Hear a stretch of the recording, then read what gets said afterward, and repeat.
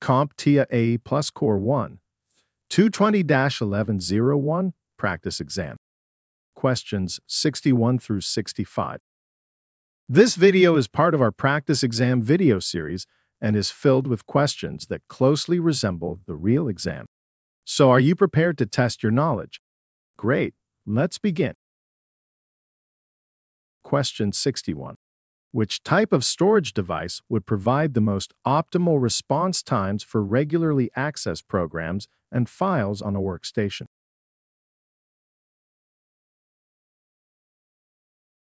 The answer is A. M.2. M.2 is a small form factor storage device that uses PCIe connectivity to offer high-speed data transfer rates, which are significantly faster than traditional drives. By using an M.2 drive, a workstation will benefit from rapid boot times, instant application launches, and swift data access for commonly used files, thus optimizing the overall system responsiveness. Question 62. To configure a device with an additional layer of security, which combination would effectively establish two-factor authentication?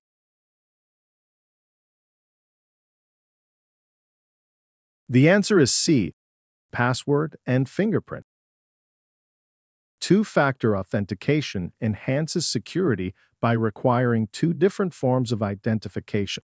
A password is something you know and a fingerprint is something you are. Combining these two different authentication factors fulfills the criteria for two-factor authentication.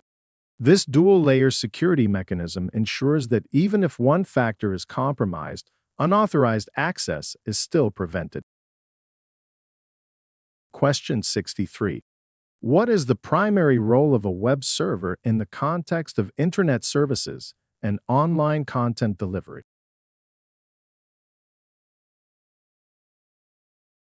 The answer is D. Platform for hosting homepages and business portals. A web server's principal function is to deliver web content that can be accessed across a network. It hosts websites, allowing users to connect via their web browsers to access homepages and business portals. The web server processes incoming network requests over HTTP and other protocols and provides the requested pages to the users. This enables the sharing of information in the form of web pages or sites. Question 64. A user has reported that some keystrokes on an older laptop's built-in keyboard are not being recognized, although the laptop functions properly with an attached external keyboard. Which of the following actions would most likely resolve the issue?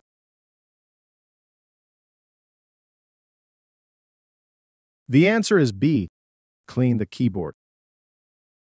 The issue of unregistered keystrokes on an older laptop's built-in keyboard, when an external keyboard works fine, suggests that the problem is with the physical keyboard itself. Over time, dust, debris, and other contaminants can accumulate under the keys, leading to poor contact or obstruction of the key mechanism. Cleaning the keyboard can remove these obstructions, allowing the keys to register correctly when pressed. Question 65. A company is setting up a smartphone for the CEO to use and needs a system to remotely wipe the device in case it's lost or stolen, as well as to control the installation of apps. What solution would be most suitable for these requirements?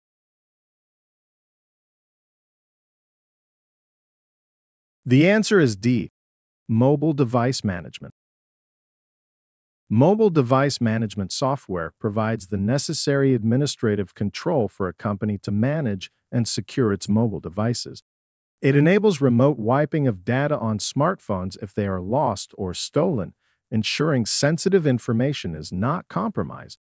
Additionally, mobile device management allows the company to manage app installations, ensuring only approved applications are used. So, did any of these questions give you a tough time? Don't worry if they did.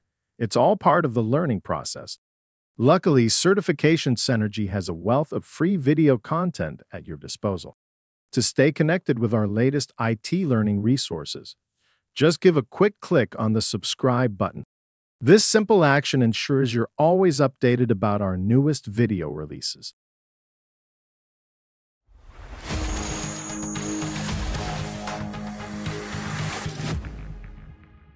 Thank you for watching. Subscribe for more great content.